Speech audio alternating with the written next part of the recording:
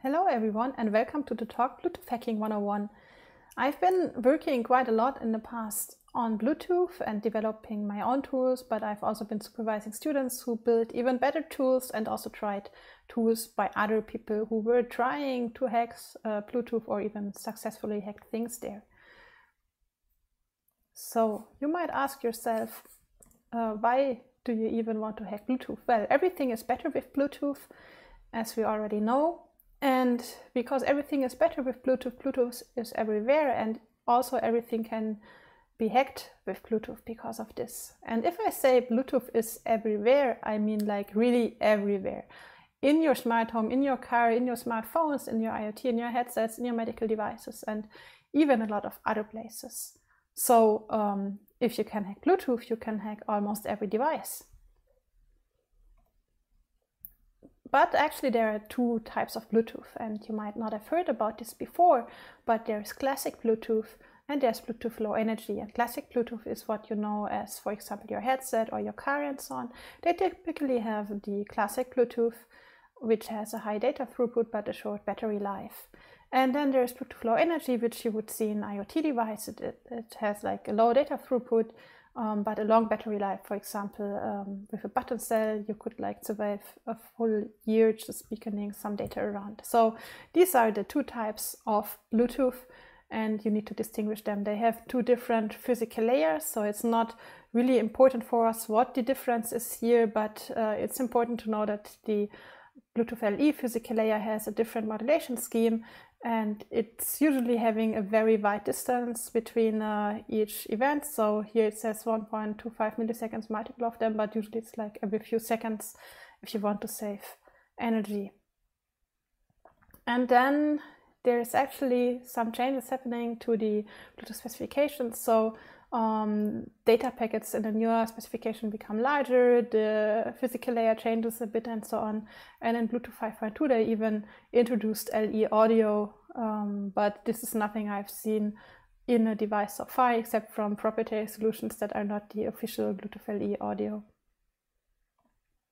And then what you also have is on top of these layers of the physical layer there's ACL, which is for data transfer, and it's pretty much the same for the two. And also the way how they handle encryption and keys is very similar, even though it's called slightly different. It has like a few differences, but it's like almost the same on the upper layers. Now if you want to hack Bluetooth, there are a couple of setups that you can take. And the first one is like you just have a lot of money and you buy an analyzer that can already do all of this. It depends, or even there are differences if you want one that really can do also classic Bluetooth and so on.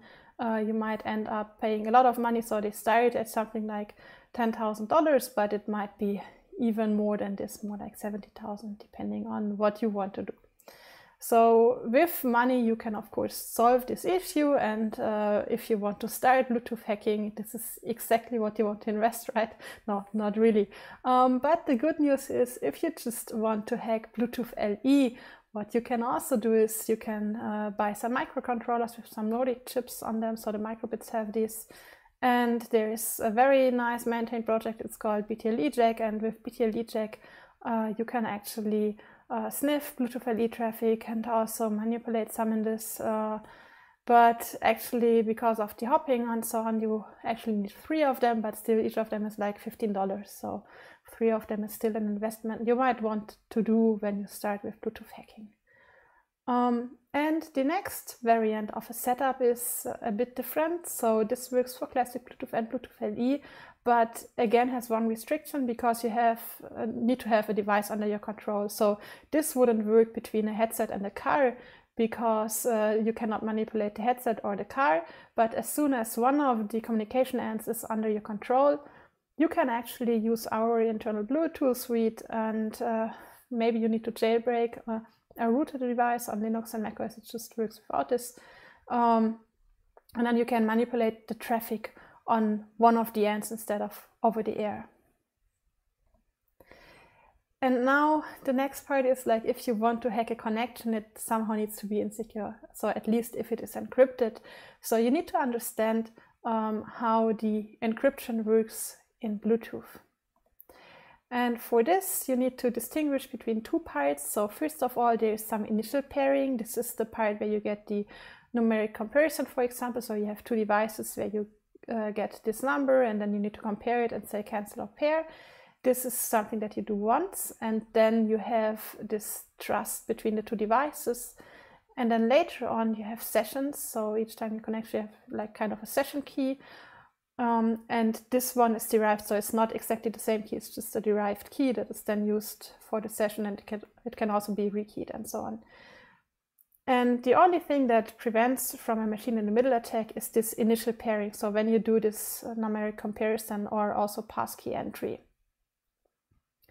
If you look into this dialog, so this is what you see on iOS right now, then it even says like, do not enter this code on an accessory. So that means you have to compare the number, you don't have to enter it somewhere, because we can actually confuse these two methods. And there we also already start with the attacks. So the secure simple pairing, as you might know, is maybe not that simple. Some of you might have already tried to pair Bluetooth devices, and often you need like multiple attempts and you stop reading what is there. You just click, click, click, and then like at the third attempt, finally you paired a Bluetooth headset.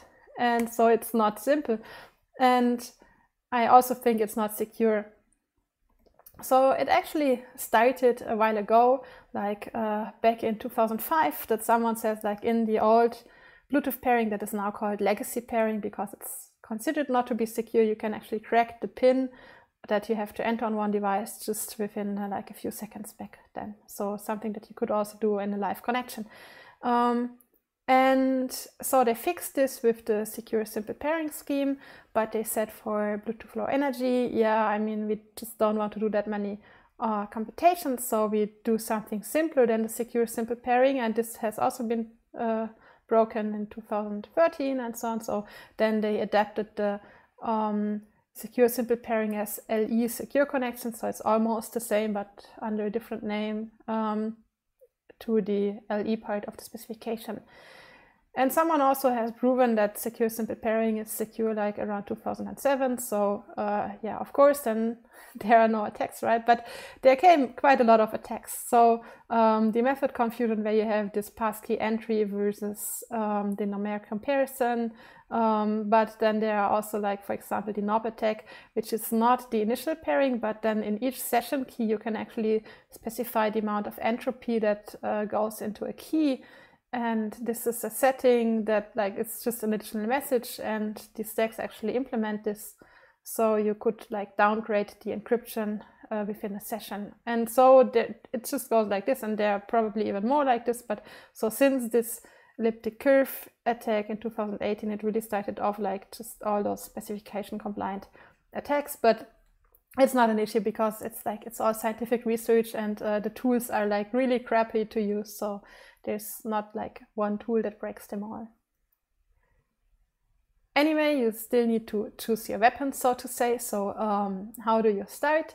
Well, there are two parts. So first of all, here this part, the over-the-air connection might be encrypted, but the chip decrypts it. So within the operating system, you would always see plain text, except from if there is the smartphone app or like even a cloud encryption. So then you would have an encrypted connection, but usually it would be plain text on the host.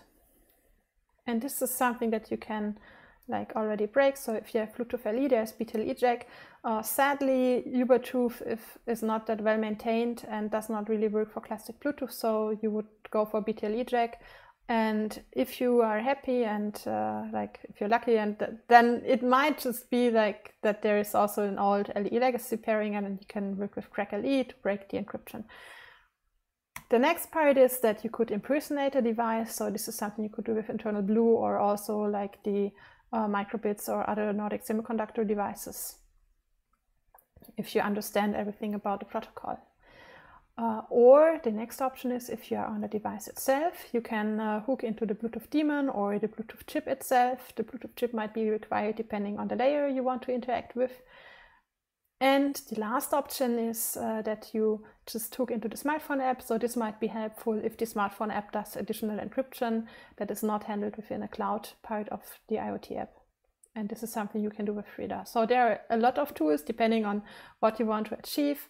The two on the left-hand side are probably the most powerful, but it requires a device that's like rooted or jailbroken, at least on iOS and Android. On Linux and macOS it just works as it is. But then again, as I said, not all devices might be under your control.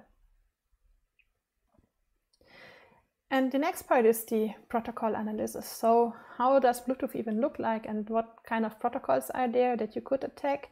So first of all, it starts very low on the link layer. So there's some link management. And the interesting part here is that the link management is not really transparent to the operating system. So the operating system, for example, it would just say like, please let's connect. And then you would have the link layer, and the link layer tries to establish a connection. And if that works out, it would say, yeah, everything is okay. So it would just send an HCI event that says success, but it could also be a page timeout. So after a while, if it doesn't work, it says page timeout. And all the messages that are exchanged here to like keep a connection alive and so on is just stuff that's not sent to the host. So there's also like null packets to keep a connection alive and all kinds of weird stuff that you probably wouldn't see on the host. And this is also the reason why I think like a lot of this research into the pairing and encryption schemes did not take place in the past, or only like during the last 2 years, because a lot of these even depend on our internal Bluetooth suite. And of course, like also like the first people who looked into this are like always kicking off a new topic, probably for research. But like all the recent attacks are like somewhere here in those parameters and stuff that you can change if you have control over the link layer, but couldn't do just from the operating system typically. And then on top of the link layer, there is various protocols. So there's HCI, or in parallel there's ACL, and ACL is for the data transfer. So HCI would establish the connection, but then ACL would do the data transfer on top of it. And it's like a very generic data transfer, and it exists in Bluetooth LE and Bluetooth Classic, even though it's like slightly different from the features that it supports. And in classic Bluetooth, you would get very fancy stuff like music streaming, tethering, and even file transfer.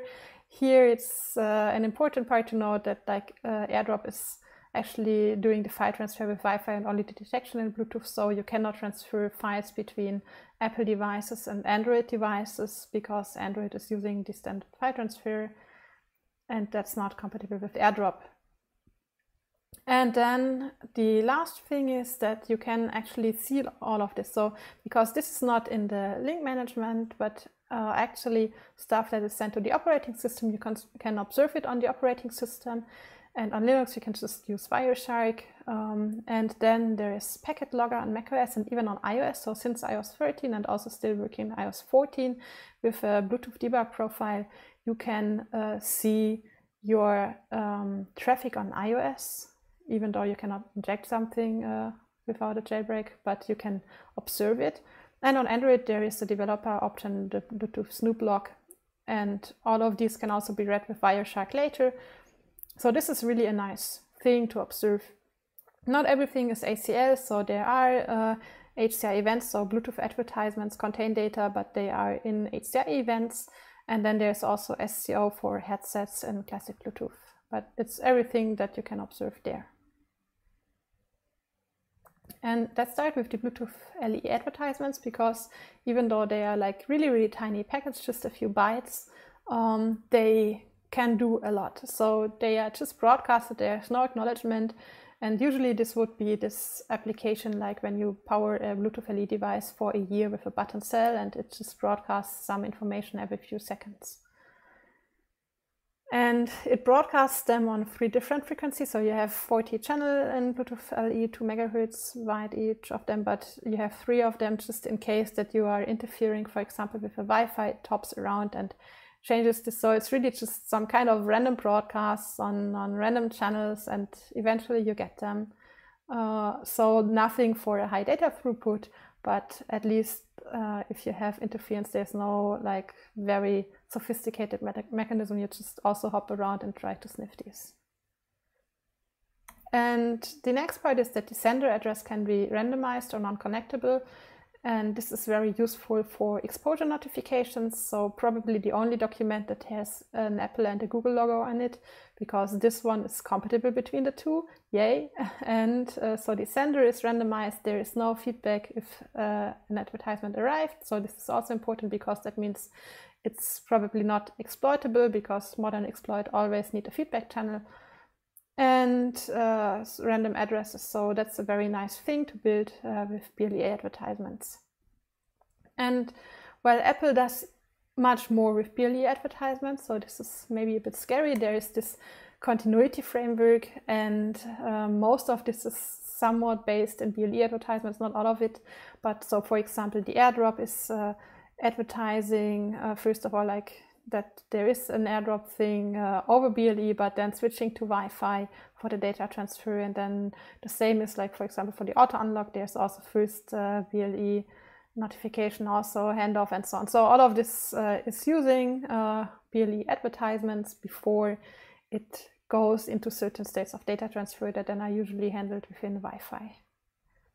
And now something that's also super, super weird and just based on BLE advertisements is Bluetooth Mesh.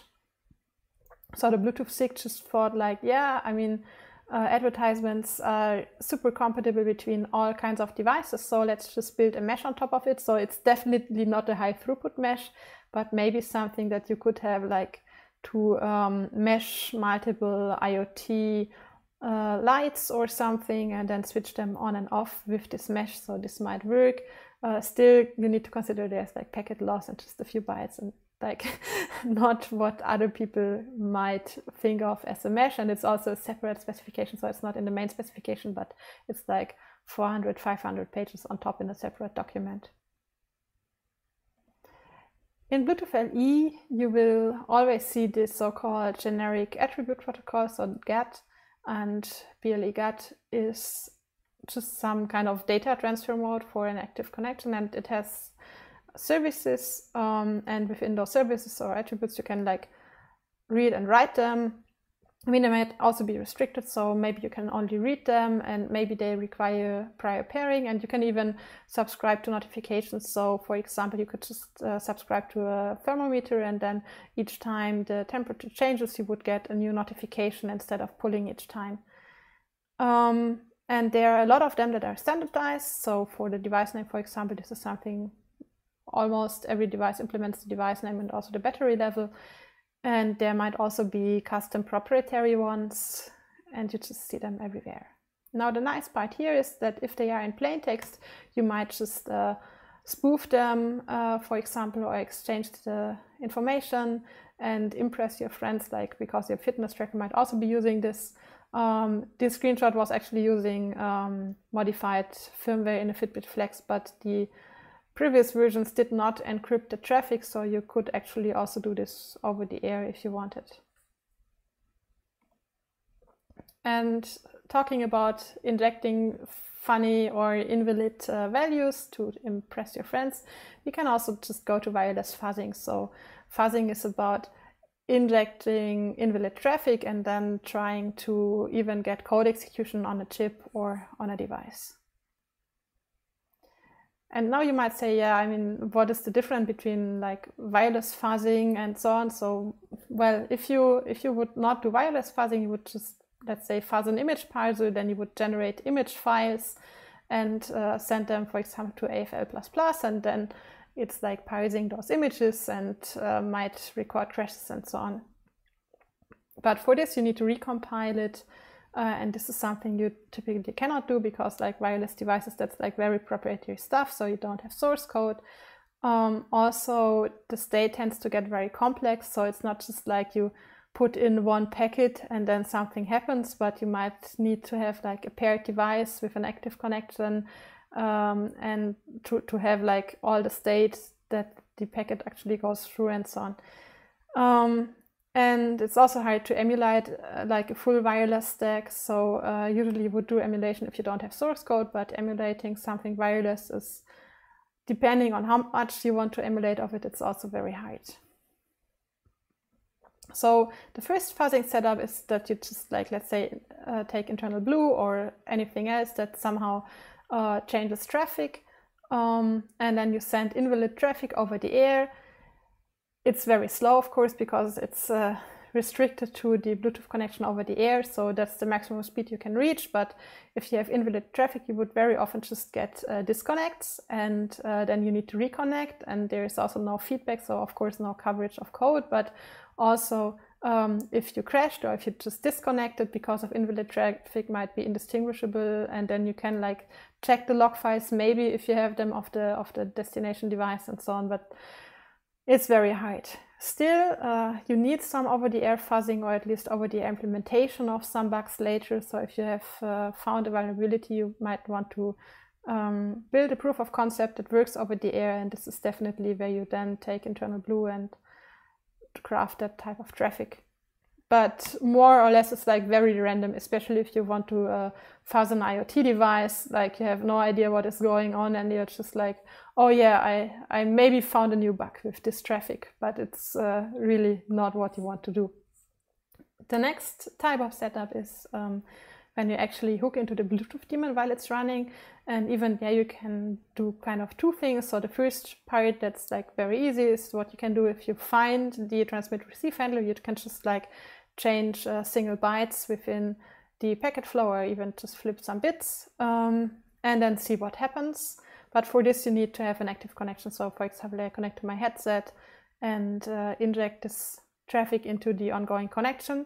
And the other option is that you create a virtual connection, but while the Bluetooth daemon is running, and forge packets like within those handlers, which is easier to control. And especially with Reader, you can then also get coverage. So you even know like where in the code you have been and which parts you fuzzed. And you would also be able to observe some system and debug crash logs in addition. So you have some possibility maybe to observe what happens. And the nice part is if you hook into the Bluetooth daemon while it's running, you don't have to care about chip initialization or other states, and also interaction with other daemons. So for example, if something happens in the Apple iCloud that is connected to that pairing and so on, then it might just talk to that daemon and get some feedback instead of crashing because this is not implemented. And the most advanced option is chip emulation. For example, for fuzzing, then you're just like emulating chip and fuzzing the chip, not the operating system on top. But this can already be very interesting, and one approach to do is like BaseSafe is doing it for a MediaTek baseband, that you just take Unicorn and QEMU and emulate single handlers. So give that handler one packet and see what happens. This might already be sufficient to find simple parsing bugs just within one handler, and it's like very, very fast because it just gives one packet to one handler, crash, no crash, that's it. Or you can also add memory sanitizers and that's it. A very different approach is something that one of my students built, is Frankenstein. So you would actually emulate the whole modem of the chip and input certain registers into the emulated chip, do task switches and connect this to a real Linux host. And with this you can get like full stack bugs, like for example the host scans for devices, the modem reports devices, and then the host says, oh, I want more information about this device, and then sends another request back. And then like in this loop there can be a bug, and it includes a lot of messages that go through this, so you can find more complex bugs, but it's also not that fast and harder to control. So if you have further questions, there will be a Q&A session, and I'm also available on Twitter or by mail. Thanks for listening.